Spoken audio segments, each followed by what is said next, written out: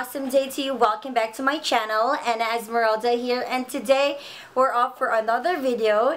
And in this video I'm going to show you how I use this honey cold wax from Esme Organics. So if you're interested, make sure first to subscribe to my channel, hit the notification bell to keep you updated, and let's go now into the video. Alright, so this is a honey cold wax from Esme Organics. So I got this from Shopee. I'll just write the description down on the description box of the store where I got this one.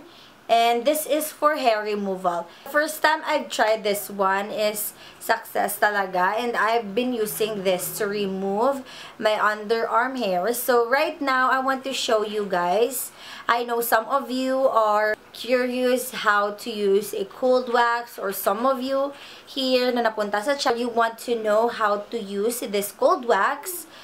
So madali lang siya, guys. So let's now start. So the first thing that you should have is a powder. Of course, make sure ko talaga na may hairs yung underarm ko para may pakita ko sa inyo. So maglagay na lang ako ng konting powder dito sa kamay ko.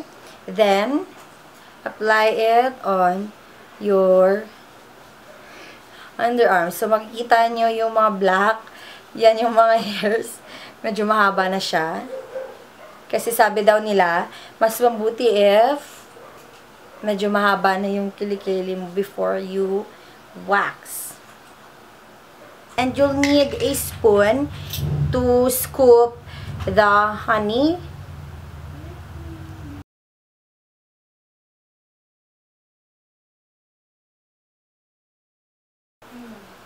All you have to do is parang i-ano mo siya, i-melt mo siya ng konti.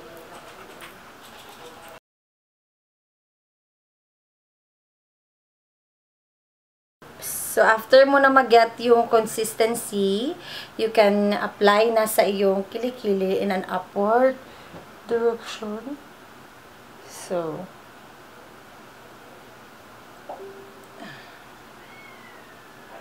upward lang, guys.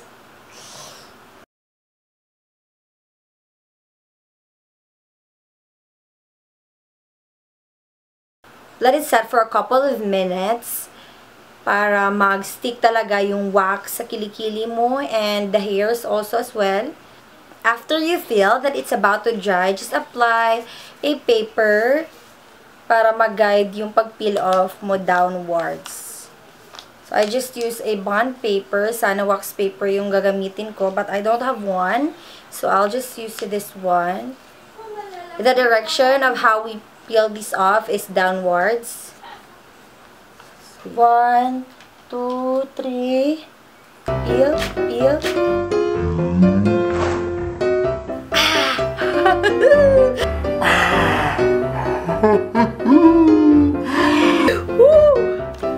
So, eto na siya, guys. This is how it looks like.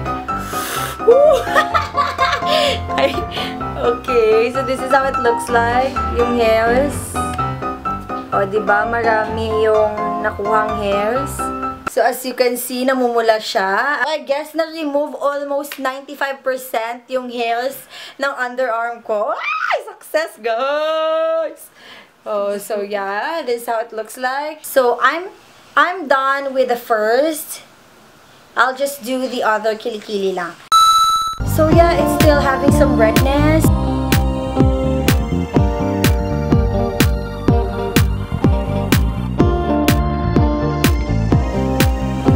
So yeah, that's how easy how to use this honey cold wax.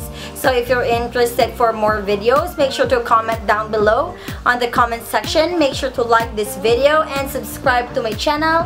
And I'll see you guys next time. Bye bye, lovies!